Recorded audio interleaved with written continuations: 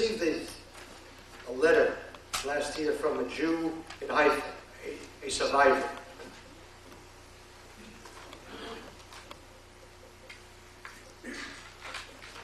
And attached to it was a copy of an article that appeared in a local Haifa paper. The headline was, Rehov Hillel Street, Idbach al Yehu Be'emtza Hayom.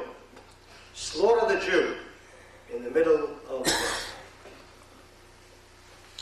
It describes how Jews on Hillel Street in Haifa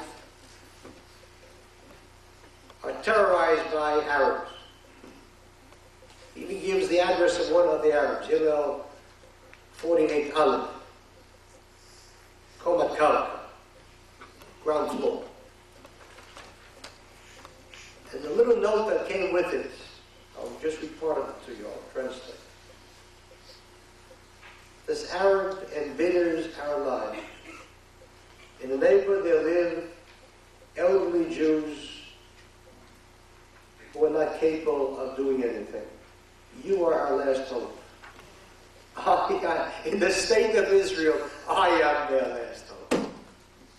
There's no police, there's no army, border patrol, I am the last. This is worse than obscene.